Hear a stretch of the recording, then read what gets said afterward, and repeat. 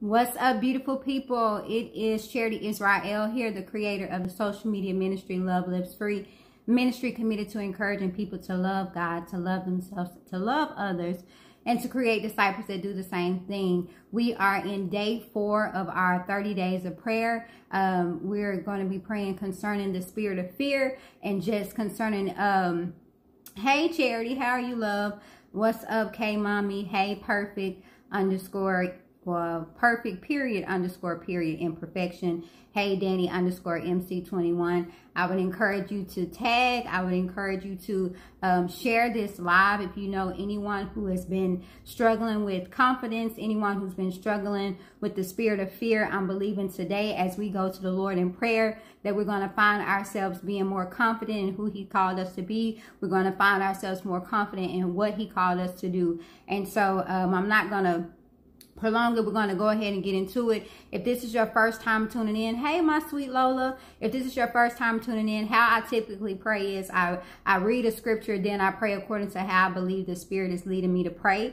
Also, I encourage anyone in the comments, feel free. The topic is fear, so if there's a prayer that you want to put in the put in the comments to encourage someone, make sure that it is focused on overcoming fear. If there's a scripture that you want to put in the comments to encourage someone, make sure that it's focused on fear. Again, fear is the topic. So all the encouragement, all of the scriptures, and all the many prayer posts that you may put in the comments as I'm praying, that needs to be centered around overcoming the spirit of fear.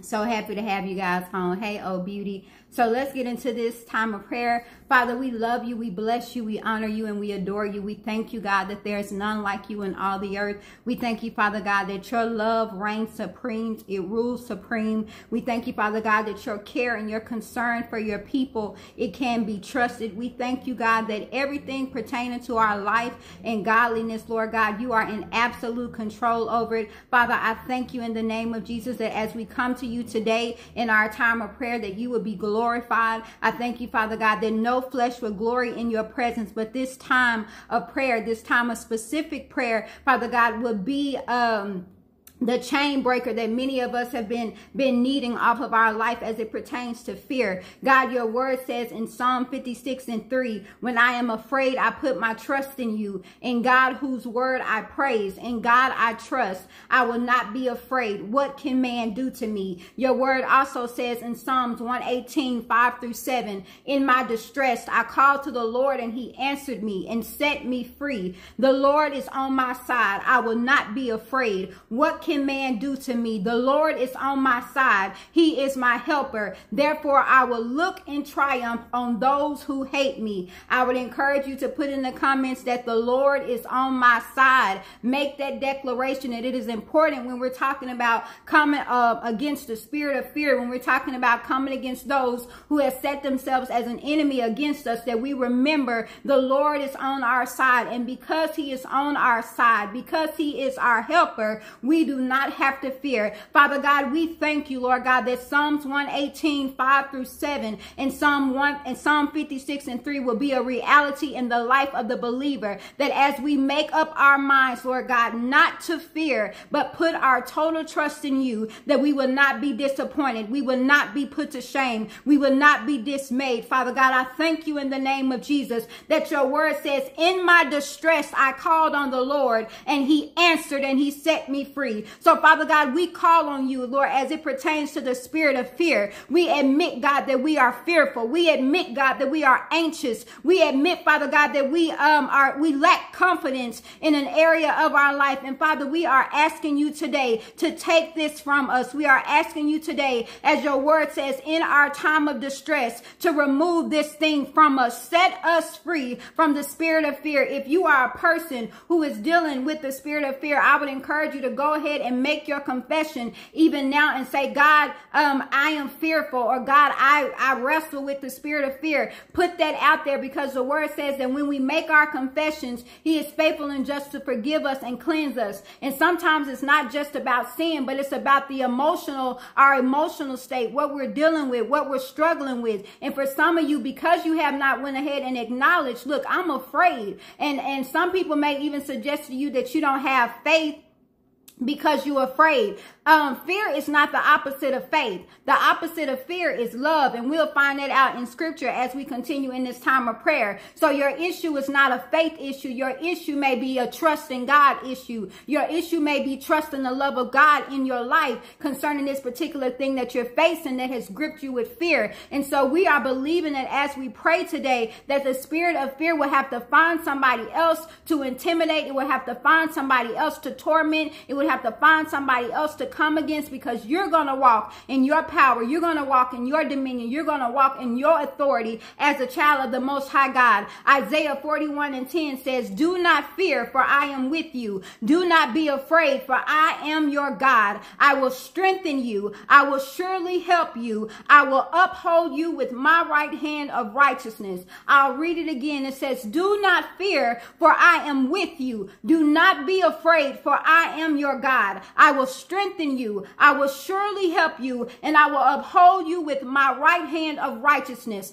Father God, we thank you that whatever we are fearing, it cannot compare to you. We thank you, God, that whatever we are fearing, it cannot contend to you. We thank you, God, that whatever we are fearing cannot stand against you. But God, we thank you in the name of Jesus that every diagnosis has to bow to the name of Jesus. Every financial problem has to bow to the name of Jesus. Every emotional issue has to bow to the name of Jesus. Every mental illness has to bow to the name of Jesus. Every prediction that opposes the truth of your word concerning our life has to bow to the name of Jesus. And Father, we thank you that even fear must submit to that great name that is Jesus. Even fear has to yield itself to the great name of Jesus. And we thank you, oh God, that fear must come under the submission of our great God. And we command fear to go in the name of Jesus. It has to leave. It cannot torment any longer. It is no longer permitted here. And I would encourage you, even in this moment, declare in the comments, "I break my allegiance with fear," because some of us have come into agreement with this thing. Some of us have said we will never get past this. Some of us have said, I can't see myself beyond this situation. And because you have made that declaration, you have pronounced a word curse over your situation, and you have come into agreement with fear. But I'm believing that by the Spirit of God on today, as you make a decision to say, "I break my allegiance with fear," I release myself from the spirit of fear. It will no longer have any control of me. I will no longer allow it to be a companion in my life. I will no longer be married to it. You have to begin to declare these things, because it has a foothold in your life, and it is because you've given permission to it. Because we as believers, we don't have to live subject to fear. We don't have to be a captive to fear. We don't have to be a prisoner of fear. Fear is not of God. 1 John 4:18 says, "There is no fear in love, but perfect love drives out fear, because fear has to do with punishment. The one who fears is not made perfect in love." So Father God, we ask that you forgive us for being afraid. We ask that you forgive us, Lord God, for being afraid. We ask that you forgive us for being afraid. And today, great God, we ask that your perfect love be perfected in our lives, so that we believe you, so that we do not have to be prisoners to fear. We don't have to, Lord God, live in torment to fear. But Lord God, we would trust in your love for us. The word of God again tells us in 1 John 4:18 that there is no fear in love, but perfect love drives out all fear. And so the thing that is opposite of fear is not faith.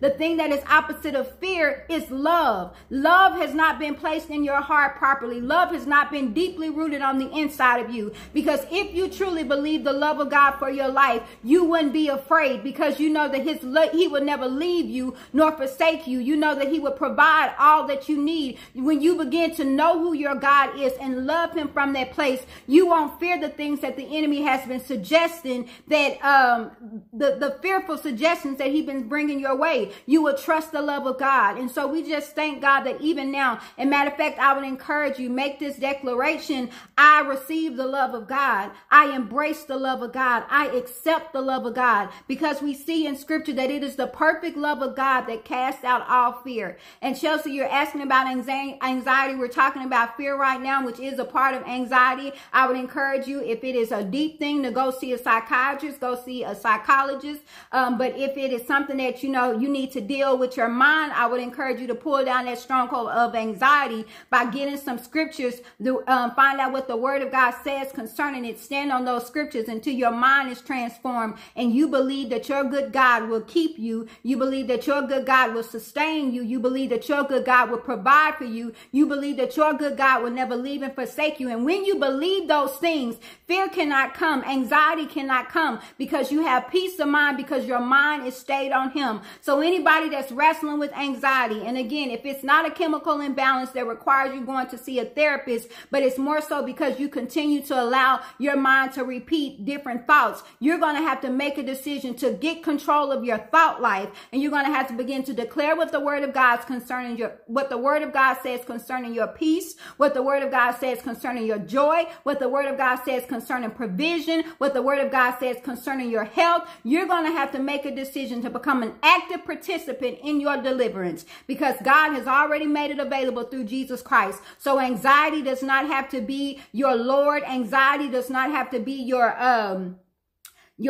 prison ward. You don't have to be in prison to anxiety. You can live free from that too, because it's a friend of fear. And we understand that perfect love casts out fear. 2 Timothy 1:7. This is also a scripture that you can use. For God has not given us a spirit of fear, but a power, love, and a sound mind. For God has not given us a spirit of fear, but a power, love, and a sound mind. If you are living in fear, it is not of God, because the word of God tells us he's given us power, love, and a sound mind. A sound mind is part of your covenant as a child of the Most High God. Power is part of your covenant as a child of the Most High God. Love is part of your covenant as a child of the Most High God. Fear is not part of your portion. It is not my portion. And I would encourage you to put that in the comments. Fear is not my portion. It does not belong to me. But love, power, and a sound mind, that is my portion. Righteousness, peace, joy, and the Holy Ghost, that is my portion. That is my portion as a believer. And you're going to have to make up in your mind to stand on the word of God until you see transformation in your thought life, until you see transformation in your finances, until you see transformation in your health, until you see transformation in your relationships. You're going to have to make a decision to get into alignment with what God's word says concerning you, and do not get off of it until you see it manifested in your life. Father God, we thank you that fear has to bow. We thank you that anxiety has to bow. We thank you that worry has to bow. We thank you that fear and frustration and regret and remorse, it has to bow. God, we thank you in the name of Jesus that everything must bow to that great name. And we thank you, Lord God, that you have heard our prayer and you are answering our petition as it pertains to fear. We thank you, Lord God, that there's no reason to fear man. We thank you, Lord God, that there's no reason to fear a medical prediction or report. We thank you that there's no reason to fear a financial forecast. We thank you that there's no reason to fear anything in this life, because you are with us. And your word tells us that you never leave us or forsake us. Your word also says that you're not like man that you shall lie, nor the son of man that you should repent. If you haven't said it, shall it not be so. And so, Father, we thank you that if we have a promise that power, love, and a sound mind belongs to us, that, Lord God, we will do what is necessary to walk in power, to walk in love, and to walk in that sound mind. Father, forgive us for being timid as it pertains to this covenant that you've given us. Forgive us for being allegiance with the enemy concerning the things that you have died and set us free from. Forgive us for coming to alignment with fear, coming into alignment with anxiety, receiving and accepting those thoughts instead of casting down every thought and imagination that exalts itself against the knowledge of Christ and the power of God and the knowledge of Christ. Father, forgive us.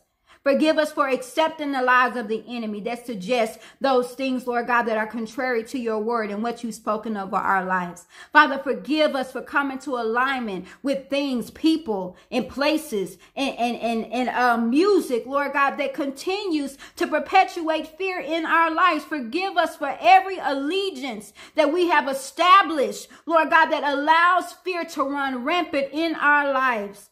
Forgive us, great God. And we thank you, Lord, that as we come into the truth of your word, that we will walk in freedom, we will walk in power, we will walk in love, and we will walk in a sound mind from this day forward. In Jesus' name we pray. Amen and amen. God, we thank you. We thank you, we thank you, we thank you. We thank you. Love, power, and peace is my portion. The word says love, power, and a sound mind. It belongs to you. And it is time that you take your birthright. It is time that you take what belongs to you back. And I would encourage you too. You can't be asking God to deliver you from a spirit of fear. And you can't be asking God to remove anxiety. And all you watch is murder mysteries. All you watch is Law and Order. All you watch is stuff that perpetuates fear. You constantly entertaining stuff that produces and breeds fear in your life, and you want God to deliver you from something that you're coming into agreement with because you allow your eye gates to entertain it. You allow your ear gates to entertain it. You give your emotions over to this stuff when you watch this stuff and you listen to this stuff, and you're wondering why you can't get rid of fear. I'm telling you, you want fear to leave your life. You're going to have to begin to walk circumspectly before the Lord, and you're going to have to begin to take accountability in the areas of your life that you know you have let fear in.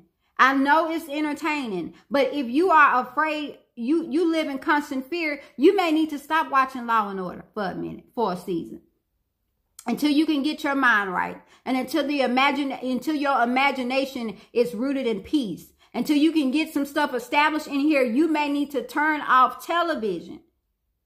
You're afraid of where the world is going, but you stay watching the news. You don't have to watch the news. You don't have to live in constant fear of what's happening tomorrow. By all means, be informed, and more so be informed so that you can pray. But don't be sitting up here watching stuff that brings you anxiety and then come around talking about asking God to deliver you from anxiety. You are a participant in your own anxiety. You're a participant in your own fear. So if you want to be set free from fear, you want to be set free from anxiety, don't only just align yourself up with what the word of God says, but begin to look in the areas of your life and ask Holy Spirit, wherever I have an allegiance to fear, wherever I have an allegiance to anxiety, wherever I have an allegiance to worry and frustration, whether I'm watching it in television or whether I'm listening to it in a song or in music or listening to it on a podcast or listening to it on the radio, Holy Spirit, reveal that to me so that I can break an allegiance with that thing, so that peace can be established and rooted in my heart again, so that joy can be established and rooted in my heart again. You're going to have to make a decision to let go of some stuff so that you can experience the peace that Christ died for you to experience. The word of God says that he keeps in perfect peace those who keep their mind stayed on him. And I can guarantee you, when people come to me and they talk about, oh, I'm anxious, or, I live with a lot of anxiety, I live with a lot of fear, I'm sure of it that you're not spending time in the presence of God. And more importantly, I'm sure that you're not convinced of who your great God is, because when you put your mind on the fact, for example, you got a diagnosis from the doctor that says it may be cancer, it may be this, it may be that.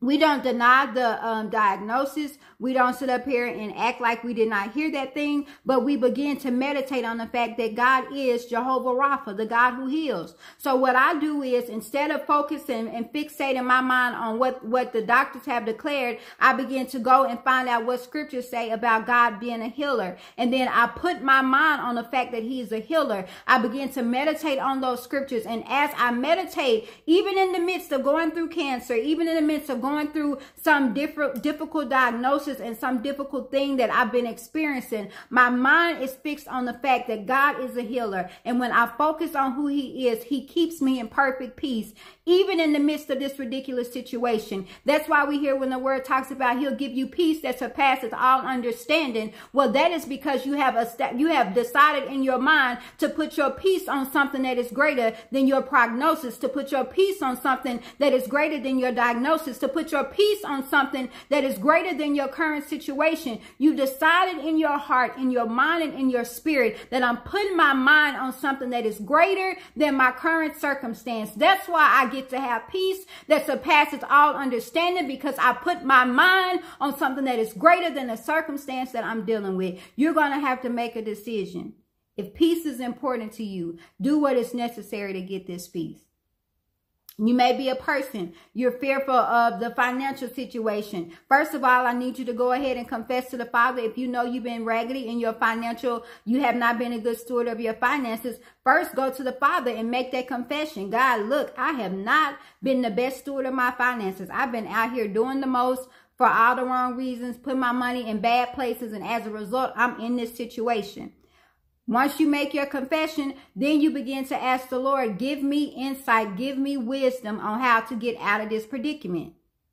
And then begin to get find what the scripture says concerning the Lord being a provider, and trust that because you have come into agreement, you have first acknowledged, you've taken responsibility that you're in this position because of your own will and the things that you've done. And then you partner with Holy Spirit and you ask him to give you solutions on how to get out of it. Then you also make sure that you get connected to somebody that can help you deal with your finances, that can help you budget better, that can help you become a better steward. And then while you're going through this process, at the same time, you're putting your mind on the fact that God is a provider, that he continues to make a way out of no way, that he's the God who supplies all of our needs according to his riches and glory. So I'm even able to sustain peace in the midst of this financial dilemma and this financial situation, because I place my thoughts, I place my mind above something that is greater than what I'm dealing with. The only way we get peace is if we put our mind on something that is greater than our current circumstance. If you keep your eyes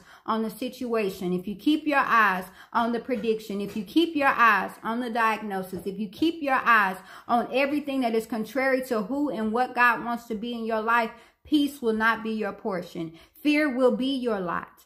Anxiety will be your lot. Worry will be your lot. But we as believers, we get a choice in the matter. And it is my hope and prayer that moving forward, we will choose peace.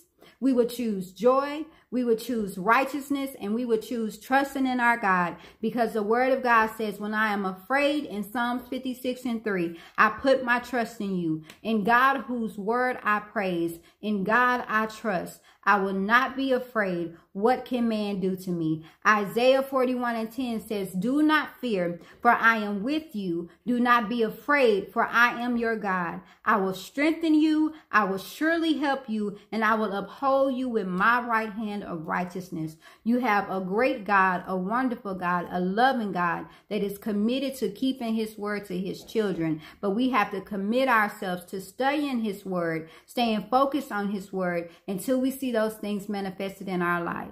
Fear does not have to be our portion as children of God. And I pray that we will be in pursuit of walking in power, living in love, and having a sound mind at all times, because we've been afforded the right to have it through Jesus Christ. Do not miss out on the privilege of living in peace in the midst of a storm, because you choose to focus on the storm instead of the one who provides peace. Do not miss out on having provision, because you choose to focus on what you need versus on the one who can supply all your needs. Do not miss out on joy, because you choose to focus on the current situation instead of focusing on the one who is the joy of the Lord is our strength. So he gives us strength from his joy. And I'm encouraging us to be in full pursuit of what has been made available to us through Jesus Christ. Don't miss out on it. Don't miss out on it. That is all I have for today. I hope and I pray that it has encouraged you. It has uplifted you. Those scriptures that I used, I'll go ahead and read them again. And I would encourage you, not read them again, but I'll reference them. I would encourage you to make it your personal responsibility to go, if you know you're dealing with anxiety, you know you're dealing with worry. All you have to do is Google scriptures on worry, scriptures on anxiety, and begin to look at what the word of God says, and take a few scriptures, get you about 2 or 3, and begin to stand on the ones that really minister to your heart. Focus on those scriptures until that becomes your reality.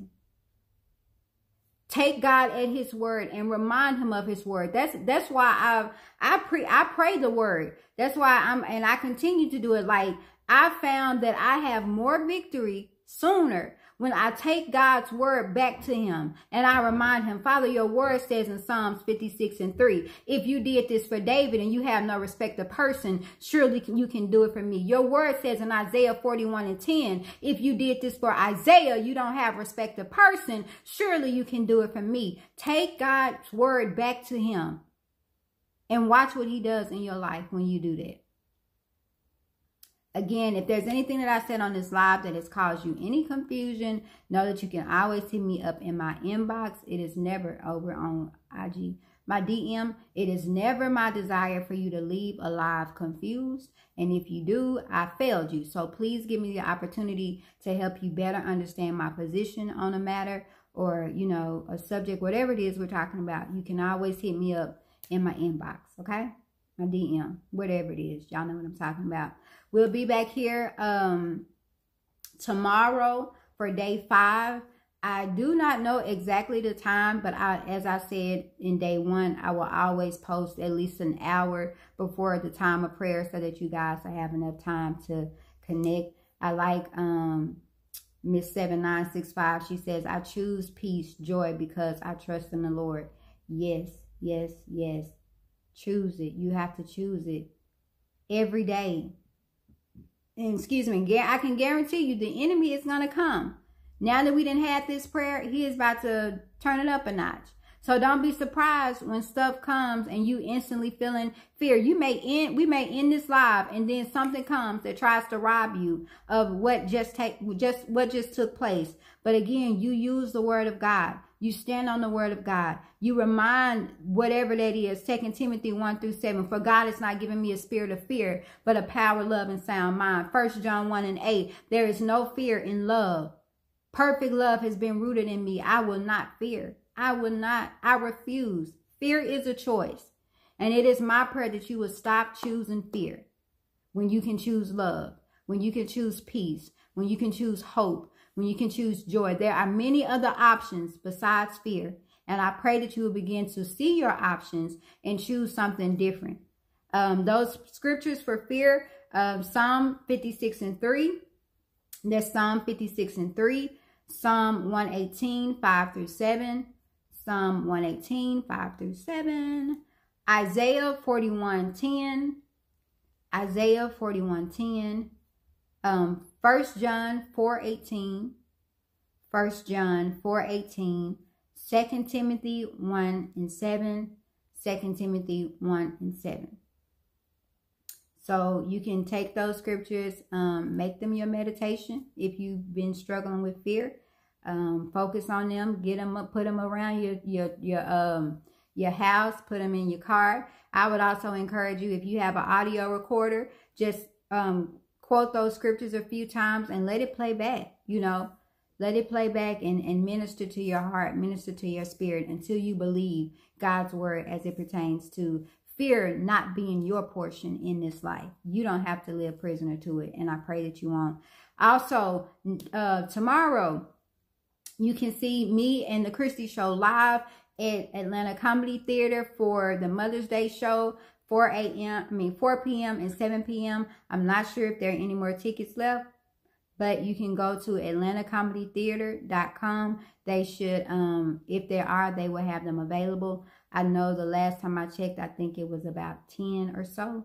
So you may want to do that. I'm sure that they will not be available at the door. So if you want to have a good laugh on Mother's Day, or you need a last minute gift for Mother's Day, it would be a good one if you're in the Atlanta area. We're going to have a good time.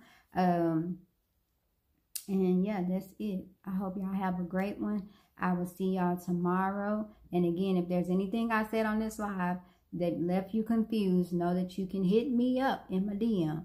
Okay? Because I want to answer your questions to make sure that there's clarity so that you can move forward. Okay? Y'all have a lovely evening, and I will see y'all tomorrow.